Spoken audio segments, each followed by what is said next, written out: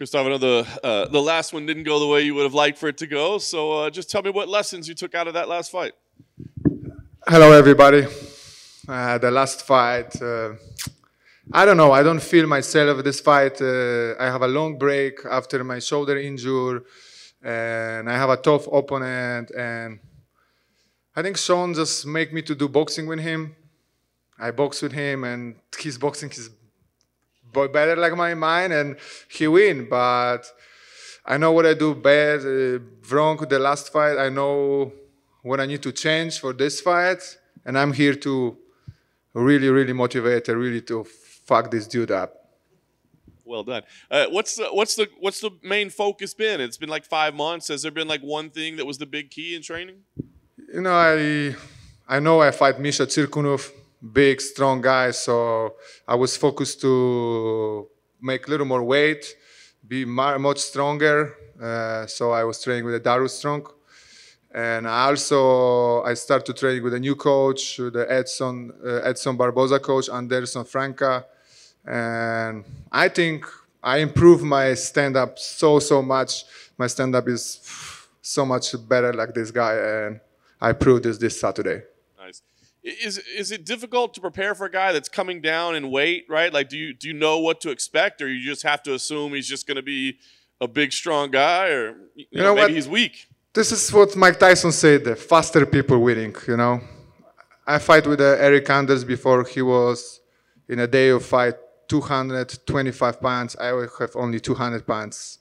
And I was more sneaky, more faster, and I control the fight. So I'm like better fight with the bigger guys, like small guys. I'm small guys and fast guys, like very little in a middleweight division. So the big guys, I love it.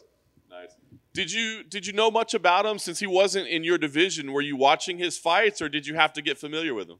Yeah, I watched his fights, and this is what I know.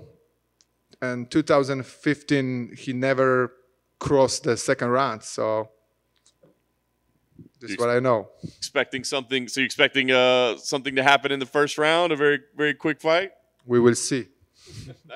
Last thing for me, I mean, what's the goal here? I mean, is it just to get a win, you know, and just get back in the win column, or is it to go do something like spectacular and get back on that nice streak that you had? Exactly. First of all, I want to beg for the win, and I want to show who I am, and I want to show my explosive striking, and I want to show that dominate and control the fights this time. Chris, thanks for taking the time. You mentioned working on your stand-up. What if you could go into that a little bit? Did you go to a different gym? Did you go to the basics, boxing? What's going on? You know, American Top Team is a very big gym, and we have so many coaches. I just trained before with the different coaches, and I just switched for kickboxer coaches. Before I come to America, I was living in Thailand. So I think I'm better when I train kickboxing like boxing. I'm more creative, more sneaky, more feel the fights. It definitely looks like you put in the work, because we see a little... This is what I say. The training camp was so hard. I'm still have something in my eye, but this is only because I trained very hard for this camp.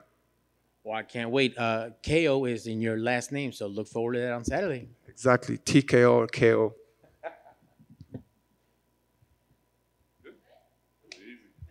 Thank you, guys.